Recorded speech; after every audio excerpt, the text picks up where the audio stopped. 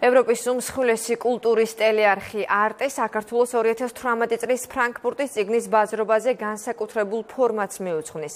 ამის შესახებ გადაწყვეტილება ფრანკფურტში ქართულ დელეგაციასთან შეხვედრისას მიიღეს. უკვე ცნობილია, რომ არტე წიგნის ბაზრობაზე ქართულ პროგრამას სრულ დღეს დაუთმობს. არხის წარმომადგენლები უახლოეს პერიოდში საქართველოშიც ჩამოვლენ.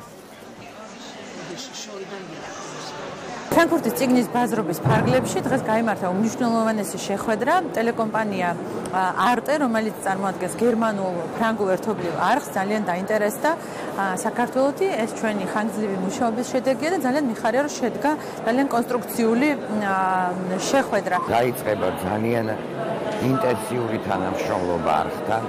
ჩვენ ველოდებით არტეს წარმომადგენლებს უკვე თბილისში, ძალიან მოკლე ხანში. და ერთი რაც უკვე ვიცით თითქმის კონკრეტულად 2018 წლის ფრანკფურტის წიგნის ბაზრობის გახსნის წინა დღე იქნება მთლიანად დათმობილი საქართველოსთვის.